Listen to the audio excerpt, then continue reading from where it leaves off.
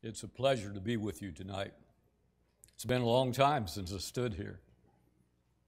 If you're visiting tonight, we want to welcome you. We want to invite you back any opportunity that you are able to come. And we would invite you to stay around after the worship service tonight and give us the opportunity to meet you if we haven't done so far. You know, I love preaching. Do you know what I love about preaching? Everything. I love being a tool in God's hand so that I can serve Him. I love being able to share the gospel of Jesus Christ. That word gospel being good news. We have nothing better that we can share with other people.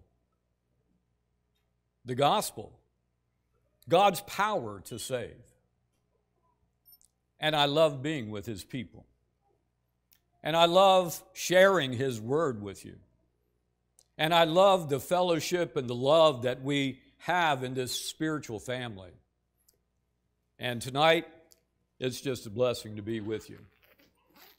You know, about a month or so ago, before the worship service began in the evening, Brother Jesse came to me and he asked me if I'd be willing to take his place this evening while he was away on this gospel meeting. And of course, you offer me the pulpit, I'm there. And so I jumped on that. And Jesse gave me a sheet and it had the dates he was going to be out of town, and my name went down on tonight's date. And I put that paper on my work desk at home. And every day it sat there, I was reminded of this upcoming opportunity that I was going to have the pleasure of speaking with you tonight regarding a small portion of God's Word.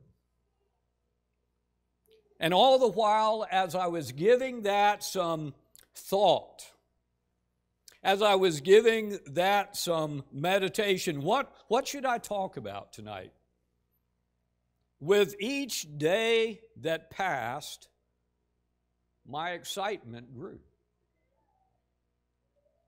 And it grew and it built until the date ever edged closer. And so I had this feeling of anticipation.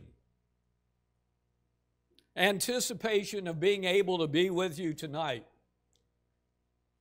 and to share with you the good news of Jesus. And so when I was thinking about what should I talk about, there's my lesson right there. Anticipation. I want you to think about that when we consider the idea of anticipation. If you look that word up in Merriam-Webster's dictionary online, the word anticipation is defined as the act of looking forward, especially pleasurable expectation.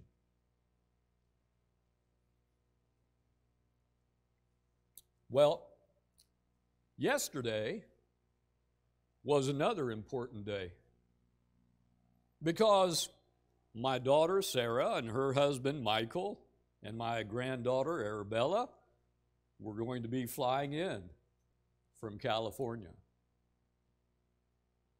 Now, you want to talk about anticipation? You want to talk about excitement? And so this trip has been planned for several months. But as you can imagine, I've been waiting with bated breath for their arrival. And so now Grandpa gets to dote on Arabella and Eliana together this week. And so all of us understand this feeling I'm talking about. All of us understand what anticipation feels like. It causes you to look forward to events or sometimes accomplishments, or sometimes the acquisition of some item that you want. If I were talking to the working folks here, one of the things I know you always anticipate: vacation. A break away from work, a chance to go and relax and just let your hair down. It might be with the young people, summer vacation, or even graduation. You work hard at college, you work hard in your classes, and you will wait the graduation from one grade to another, or in some cases, to get that certificate that said you finished high school or you finished college. Some of the young people may be sitting here tonight with anticipation of getting married. Boy, that's always exciting. And so this feeling, when I'm looking at getting a new car or a new house, Jennifer and Daniel just bought a new house. Or if you're getting toward the older generation, maybe it's retirement. But you know what? There's an old saying that says this: anticipation is half the fun. So tonight I want to ask you a question. What are some things that you are anticipating in your life? What are some things that you are looking forward to in your life? But maybe more importantly, what I want to ask you tonight is this question: what are some things that you and I should be looking forward to with a feeling of excitement that we call anticipation? I want to suggest to you that one thing that you and I should look forward to with excitement and anticipation is being able to worship God.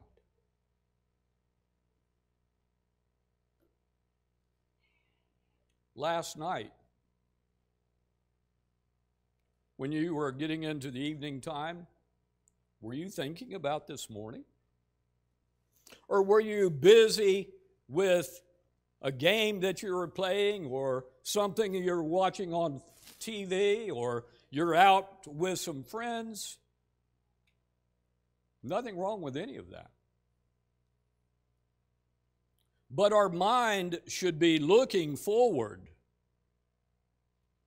to the opportunity that God affords to us to come together and to offer collective worship.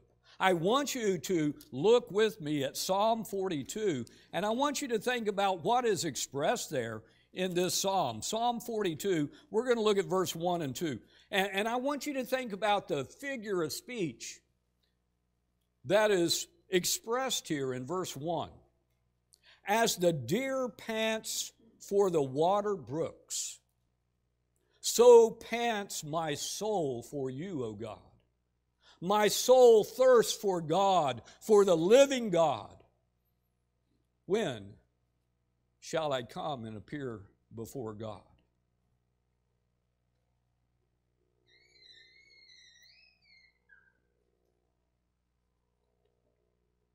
When I look out over an audience, I can usually tell people who are interested in what's going on. And then I can tell those who are just there. Unfortunately, I know of some places that I go to where some of the young people, one particular, comes in with earbuds in his ear, wireless earbuds, and leaves them in during the worship. And I know what he's doing. He's not listening there to me. He's listening to his music on his phone. That's sad. I also look at people who are sitting in the pew and they're like this, and they have no more excitement. They have no more engagement than if they were at home laying in bed.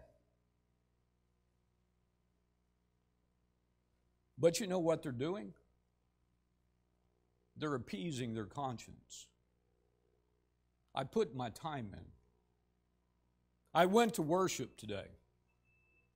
I want to ask you, did you look forward to today being the Lord's Day when you had the opportunity, the blessing, the privilege of coming together into the presence of the Almighty living God and to offer worship to Him?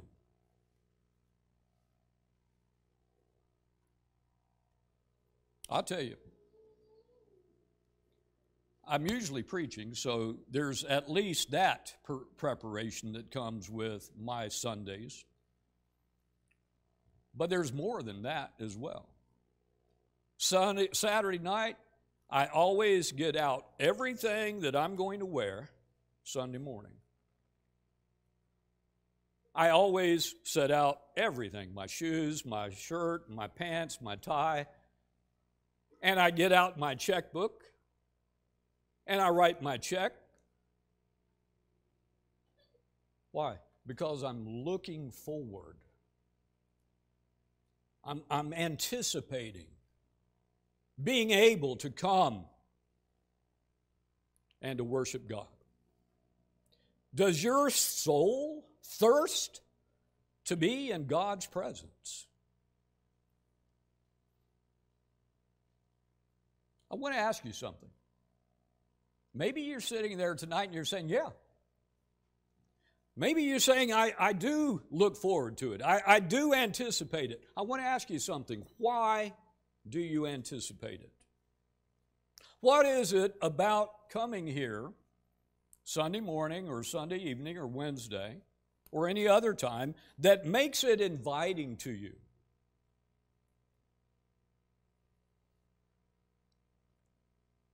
Well, the first thing we've already talked about here in this text, and that is that you and I have the opportunity to come into the very presence of God collectively. We should be worshiping at home as well. Sometimes I think we've got this idea that we can only worship together. We need to be worshiping God throughout the week. But do I have a reason? Well, my reason is that I can come and I can be in His presence.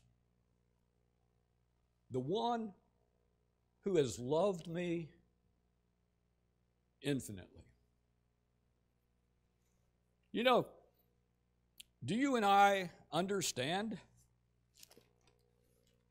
the love that God has shown to us?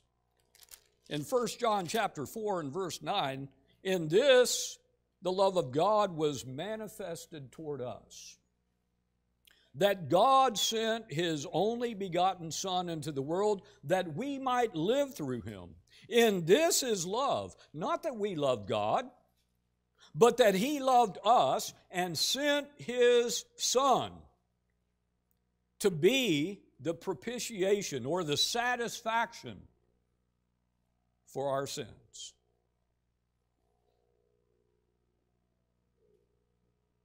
Now, if you have kids, I want you to imagine for just a moment. Would you take your kid and would you offer your child's life in my place? But more importantly, let me ask you another question. Would you take your child and give their life in place of your enemy? That's what God did. That's what the Father did. He sent His only begotten Son into this world because He loved you and He loved me so deeply. that he allowed him to come even while we were enemies, so that he could redeem us from our sins. And so you and I have the privilege, and we have the blessing of being able to come together this evening in the presence of God himself and to enjoy being in his company. But you know, we also need to be here to say thank you. We just got through partaking of the Lord's Supper, some of us. But that's just a little bit. It's the biggest sacrifice and it's the biggest gift that God has ever given to us. But everything, James tells us in James chapter 1 and verse 17, that every good and perfect gift that you and I have is from the Father above.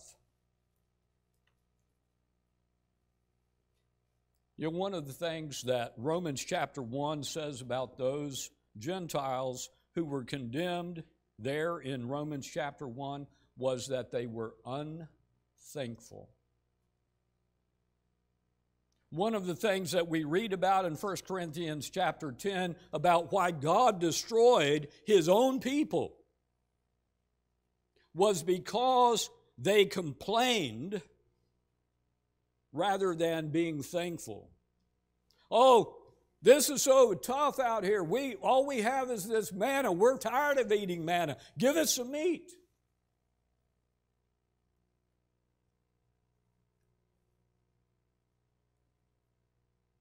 I get in a habit sometimes of, instead of looking at the things that God is doing for me, I look at all the things that are going wrong, or look at all the things that I don't have, rather than being appreciative of the things that God is doing for me. We have an opportunity this evening as we come together to thank God for all of these gifts that he just pours out upon us day after day after day.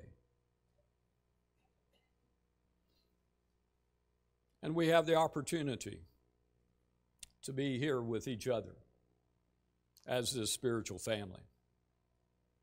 1 John chapter 5 and verse 1, it says, whoever believes that Jesus is the Christ is born of God, and everyone who loves him, also it says, loves him who is begotten of him.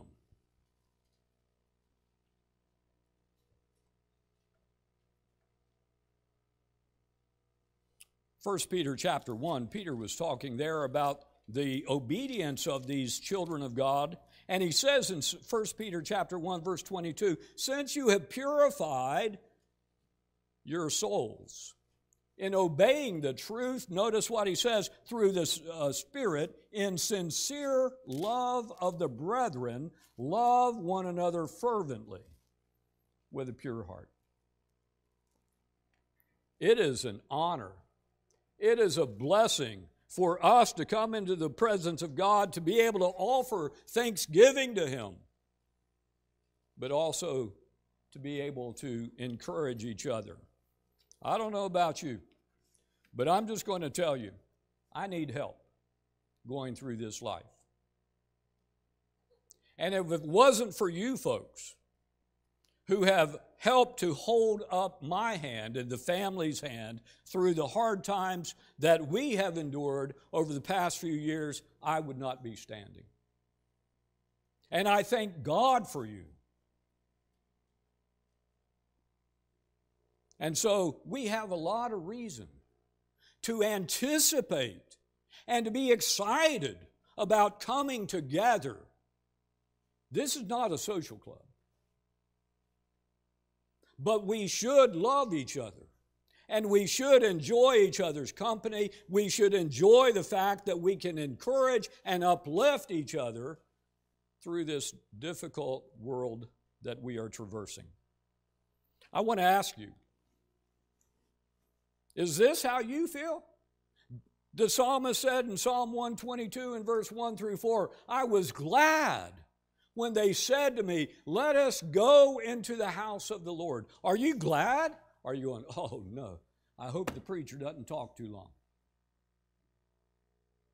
You know, I see it all the time in audiences. You can't hide it. People are sitting there going, if you can't listen to me until I'm finished, how are you going to be in heaven for eternity? I won't be preaching probably, thank you, and you'll be thankful too.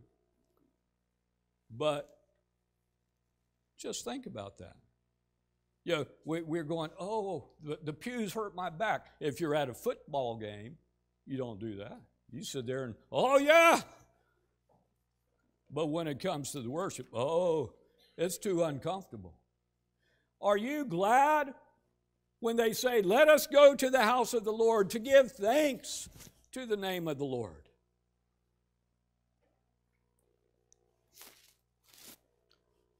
But what I really want to talk about, that's just the introduction. I'm just getting started. But what I really want to talk about tonight is this. I want to ask you tonight, when you think about going to heaven, do you really, truly look forward to that? Look at this verse. 1 Corinthians chapter 1, verse 4 through 8, I thank my God always concerning you for the grace of God which was given to you by Christ Jesus, that you were enriched in everything by him in all utterance and all knowledge, even as the testimony of Christ was confirmed in you, so that you come short in no gift. Eagerly waiting for the revelation of our Lord Jesus Christ, who will also confirm you to the end, that you may be blameless in the day of our Lord Jesus Christ. I want to ask you tonight, do you eagerly await for Jesus' return?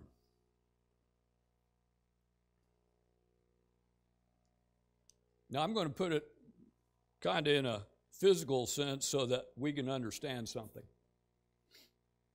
If there was a bus at the front door tonight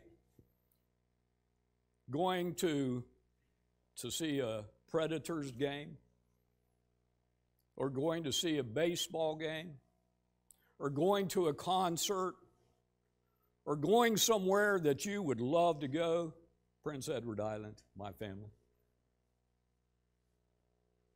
If there was a bus out there and they were saying, all aboard, everybody, let's go, how would you be feeling about that? I'd be, yeah, let's go, man. I'm ready. Let's go. But let me ask you a question. If there was a bus out there right now that said, we're on the way to heaven, you got to leave behind your family. You got to leave behind your house, your car, your wife, your husband, your children. But you're going to go to be with God. You're going to go and spend eternity basking in his love. How many of us would be jumping at the occasion, running out the door as if we were going to the football game?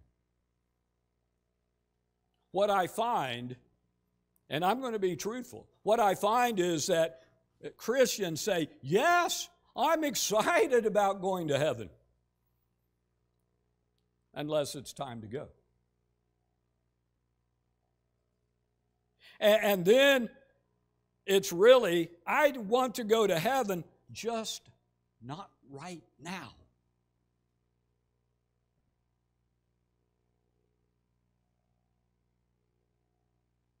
That's a problem, isn't it?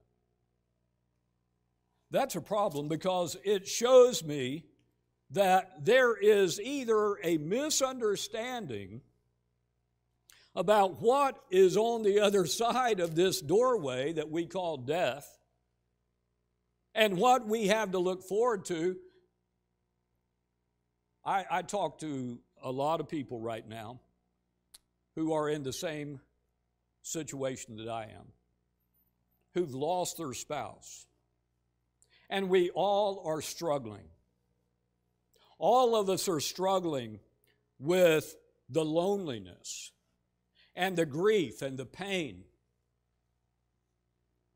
But we all understand something, the ones that I'm talking to. And that is, we would never want to call them back.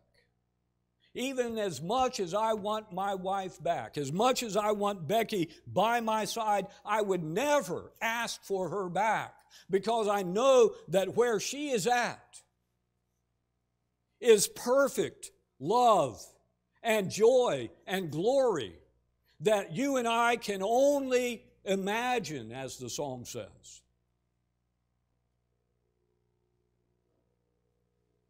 And if I understand that, if my opportunity comes, notice the word I used, opportunity.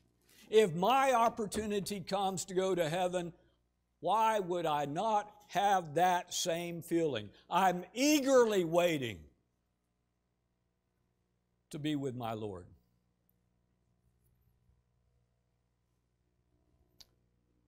I'm afraid sometimes it's that we don't understand what's on the other side. But I'll tell you what I think most of the time is really the case, and is the real problem. And that is, I've put my roots down here. And I've made this world my home. We sing the song, "This world is not my home. I'm just passing through. My treasures are laid up somewhere beyond the blue." And we're good at singing it. But how am I if the Lord says, "Okay, Fred, it's your opportunity time"?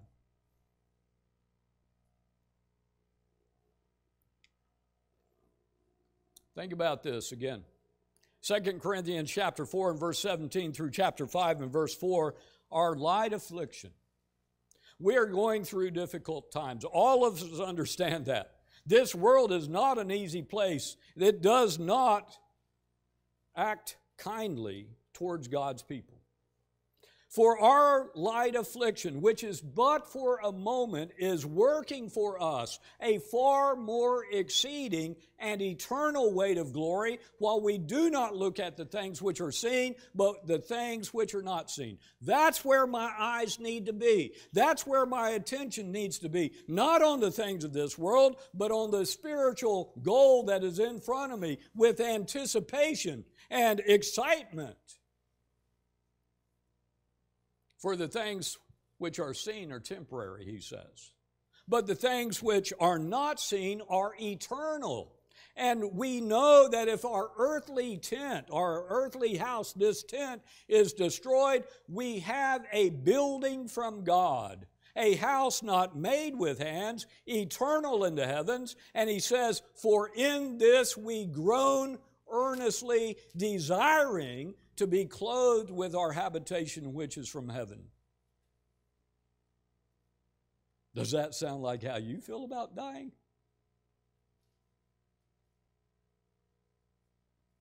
Do I really feel that way? Am I looking forward, desiring to be clothed with this habitation which is from heaven? If indeed, having been clothed, we shall not be found naked, for we who are in this tent groan, being burdened, not because we want to be unclothed, but further clothed, that mortality may be swallowed up by life.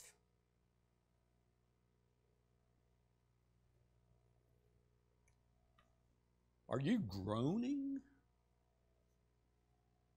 to be able to shed this fleshly body and this world of sorrow and tears, so that you can be further clothed and that mortality will be swallowed up in eternal life?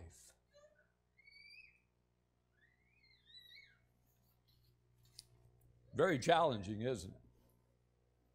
I find it to be. Romans chapter 8. Brother Ray read that. And he talks about, Paul does, through the inspiration of the Holy Spirit, he talks about the fact that the creation has been subjected to futility. And that even the whole creation groans and labors with birth pains together until now. And the red part down at the bottom. Not only that, but we also who have the first fruits of the Spirit, even we ourselves groan within ourselves, eagerly awaiting for the adoption, the redemption of our body. You know, I was thinking about that. I was thinking about the word adoption. I adopted 3 kids. My wife and I did. Adoption in our society does not have the same weight that it did back there. Because in our society, there's all of these social services that take care of kids who are orphans, and there's orphanages, and there's foster homes, and there's all of these things that are there to help these kids. They didn't have all of that back here in the biblical time. And so if there was an orphan, they were totally dependent upon people around them who would supply their needs to provide shelter and sustenance. And if someone was kind enough to offer and to adopt this child, this orphan, that was huge. It might mean the difference between life and death. And God says here, we should be awaiting eagerly the adoption, the redemption of our body. I want to read an alternate translation of that verse. We believers also groan, even though we have the Holy Spirit within us as a foretaste of future glory, for we long for our bodies to be released from sin and suffering. We too wait with the eager hope for the day when God will give us our full rights as His adopted children, including the new bodies He has promised us.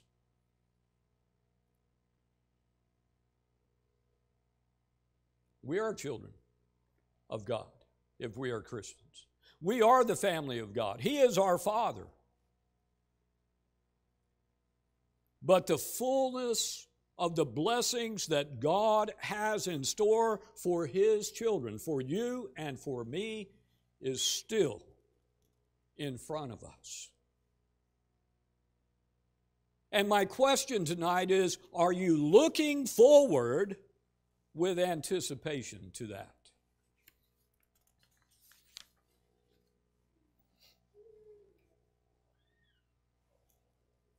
John chapter 14, Jesus was talking about His death, impending death, and He told His disciples, He said, let not your heart be troubled. You believe in God, believe also in me. He said, in my Father's house are many mansions. And He said, if it were not so, I would have told you. But He said, I go and I prepare a place for you, and I will come again and receive you to myself, that where I am, there you may be also.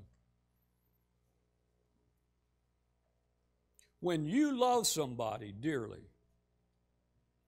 and they are long distance away from you, you know how your heart pines and yearns for them.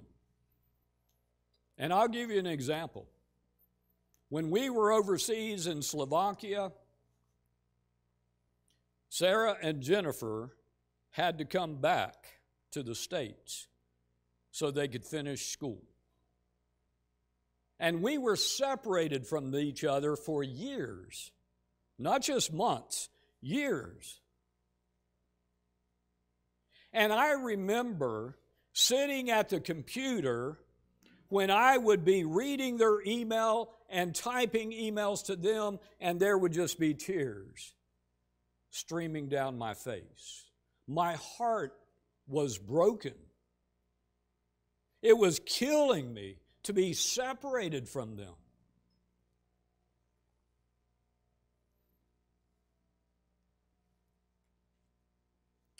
How deep is your love for the Lord? Are you longing to be with Him so that you can replace, if I can use the terminology, this long-distance relationship with Him? So that you can be face to face with Him and have Him and you be in His love and in His presence and enjoy the blessings that He has in store for you for all eternity. Paul said in 1 Thessalonians chapter 4 and verse 13 through 18, I'll just talk about the bottom part, and that is when Jesus comes back, it says that we who are alive and remain shall be caught up together with those who have already passed before us, and we will meet them in the clouds. And it says, and thus we shall always be with the Lord. Therefore, comfort one another with these words. What's comforting about that? Not only that you're going to be resurrected, and not only that those who have already passed are going to be resurrected, that's part of it. But what I think really is comforting is the fact that you and I will be with the Lord and we won't ever be separated from Him.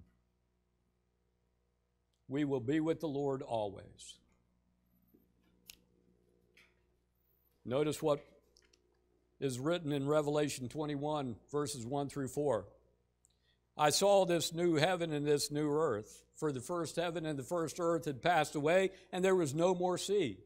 And I, John, saw the holy city, New Jerusalem, coming down out of heaven from God, prepared as a bride adorned for her husband. And I heard a loud voice from heaven saying, behold, the tabernacle of God is with men, and He will dwell with them, and they shall be His people. God Himself will be with them and be their God.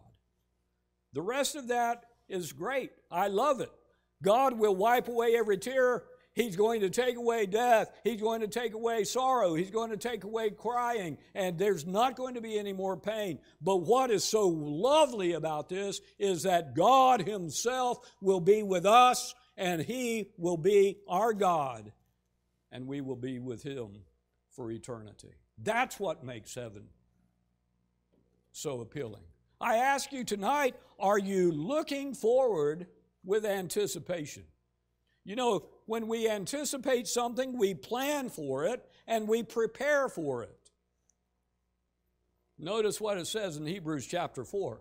It says, let us therefore be diligent to enter into that rest, lest anyone fall according to the same example of disobedience, talking about the people of Israel who were not allowed to go into the promised land, the rest that was promised to God's people because of their disobedience. And he says, you and I need to be diligent so that we can enter into that rest. Look at 2 Peter chapter 3. He said there in verse 10 through 15 that the day of the Lord's going to come like a thief in the night.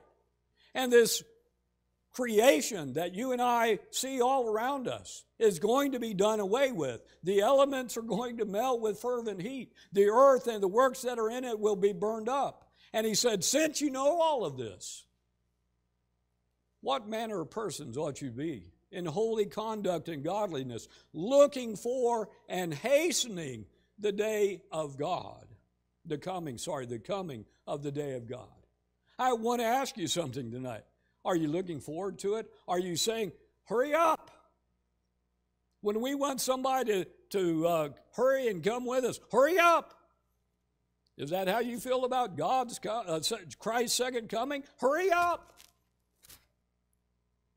He said, nevertheless, we, according to the promise, look for new heavens and a new earth in which righteousness dwells. Therefore, beloved, looking forward to these things, be diligent to be found by Him in peace, without spot and blemish. I ask you, are you anticipating the return of Jesus? Are you making plans? Are you preparing for His return? So that when He does come back, that you will be found in Him in peace, spotless and blameless. He said in 1 John chapter 3, everyone who has this hope that we're talking about, what do? They purify themselves. They walk according to God's word. They purify themselves. Paul said in Romans chapter 8, he said that we were saved in this hope of the redemption of our body. And hope that is seen is not hope. For why does one still hope for what he sees? But if we hope for what we do not see, notice what it says. We eagerly wait for it with perseverance. That word perseverance means you just keep on going and keep on going, no matter how much it hurts, no matter how hard the way is, how difficult the road, how much sacrifice it's going to cost, you're still going to continue on. Paul said this, and I want to ask you the question tonight. We're coming to the end, I promise. He said in Philippians chapter 1, he said, for me to live is Christ and to die is gain. But if I live on in the flesh, this will mean fruit for my labor. Yet what I choose, I shall choose, I cannot tell, for I am hard-pressed between the two, having a desire to depart and be with Christ, which is far better. Is that how you feel? Are you torn between being here so that you can serve God and save souls and being with Christ? Which is far better, he says. I don't know which I would choose, Paul said. I know that this is good, but that's better. Can you say that's really how you feel? I ask you, are you awaiting the return of our Lord with anticipation? Are you making preparation for his return? You know, Benjamin Franklin said this. He said, by failing to prepare, you are preparing to fail. Let me say that again. By failing to prepare, you are preparing to fail. You know what I hear from a lot of people? It's the same thing that Felix said. It's just not a convenient time. Later, tomorrow, next week, I'll obey the gospel. If you're here tonight and you are not a Christian, you cannot wait with anticipation for the return of Jesus. In fact, you should be shaking in your boots, because you need to understand that you stand before God tonight in jeopardy of your eternal destiny. And the only way to change that so that you can look forward to Christ's return is by giving God your heart and your life, coming in faith, repenting of your sins, confessing Jesus as the Christ, and being buried in baptism so that you can be united into the death of Jesus and raised in newness of life. If you're a child of God, but you've gotten yourself entangled in sin, you can't look forward to the return of Jesus either. The book of Hebrews says all you have waiting for you is God's wrath. And so God is asking you, he's begging you to come back. He loves you and he wants you to be saved. He says if you're willing to confess your sin and repent of it, he's willing, and pray, he's willing to forgive you. I close with this quote and my question. At the end of the book of Revelation, John wrote this. He said, he which testifieth these things saith, surely I come quickly. And John's response to the idea of Jesus saying, I'm coming quickly, was this: Amen. You know what that means? So be it. And he followed that with this statement, even so, come, Lord Jesus. Can you say that tonight with all of your heart? Come, Lord Jesus. Take me home. If you can't, then changes need to be made in your heart and in your life. And if we can help you tonight to prepare so that you can come before Jesus and wait for him with anticipation, let us know how we can help you. While together we stand and sing. Won't you come?